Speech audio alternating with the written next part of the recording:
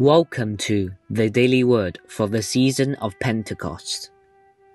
Today's reading is from the Gospel according to Luke, chapter 21, verses 29 to 33. Jesus told his disciples a parable. Look at the fig tree and all the trees. As soon as they sprout leaves, you can see for yourselves and know that summer is already near. So also, when you see these things taking place, you know that the kingdom of God is near.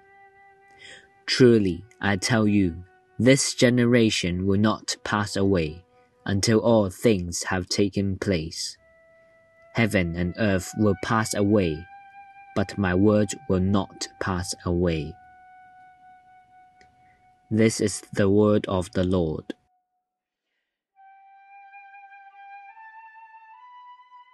A falling leaf is the herald of autumn.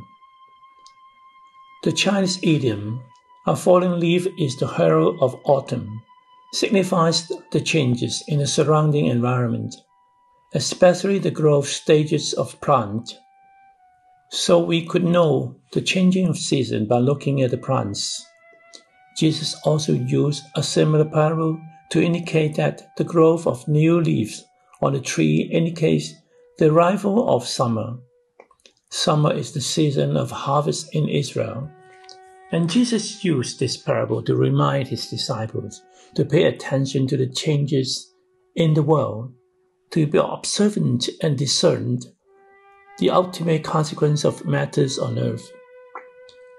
Today's reading is very similar to Matthew chapter 24, verses 32 to 35, and Mark chapter 13, verses 28 to 31.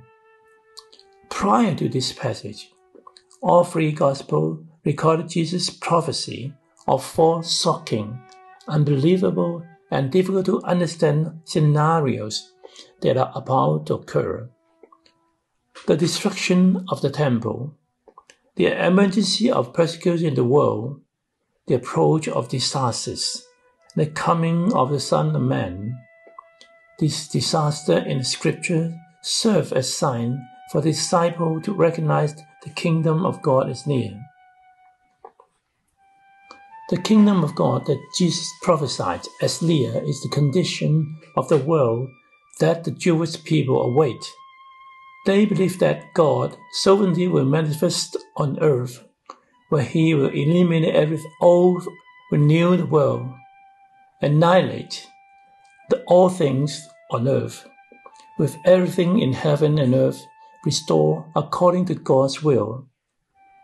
However, Jesus reminded his disciples to pay attention to the occurrence of terrifying natural disasters and human catastrophes that will scare and unsettle people as sign indicating the kingdom of God is near. Jesus pointed out that God will restore the world that was distorted by sin and rebuild the beauty of his creation. Therefore, after prophesying the impending disasters, he warned his disciples, "Be alert at all times, praying that you may have the strength to escape all these things that will take place and to stand before the Son of Man." This verse teaches us that only those who are willing to live according to God's will can be protected from suffering and find peace in God. According to Zhong Yong, the doctrine of the Ming, a Confucian classic, when a nation or clan is about to rise up, there are always omens of their fortune. When a nation or clan is about to fall, there are always omens of their misfortune. This serves as a warning to people that the prosperity or decline of a nation can be foreseen and anticipated. We should acknowledge that everyone is a member of society, and the rise and fall of our nation is closely related to us. Therefore, we are responsible for the future of our nation and society. as we are participants rather than bystanders. We should pay attention to the conflicts and war happening around the world, as well as the natural disasters and human calamities. Do you think these sins bear a striking resemblance to the imminent disasters that Jesus prophesied long ago? May the teaching of our Lord Jesus Christ remind us once again to be always alert, to distance ourselves from sin, follow the whole example of the Lord, love God and one another. May we live with courage and faith according to God's will and His teachings and find peace in Him. Let us have a time of reflection. Have you been paying attention to live out the mercy and compassion of the Lord Jesus in your personal life and within your church? If not, how would you bring changes to such situation?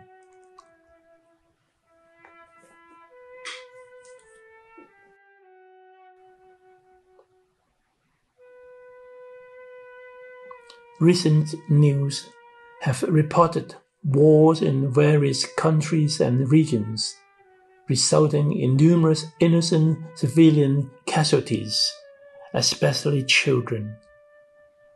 Do you still have faith in praying to the Lord for His mercy and believe that the wars will eventually cease and peace will prevail?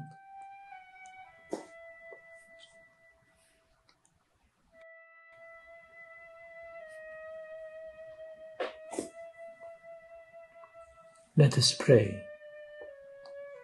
May God grant us a clean spirit, bright eyes, steadfast aspirations, a compassionate heart, and courageous spirit, so we recognize God's righteousness in all things and faithfully follow His will by rejecting fear, despair, hatred, and all forms of evil.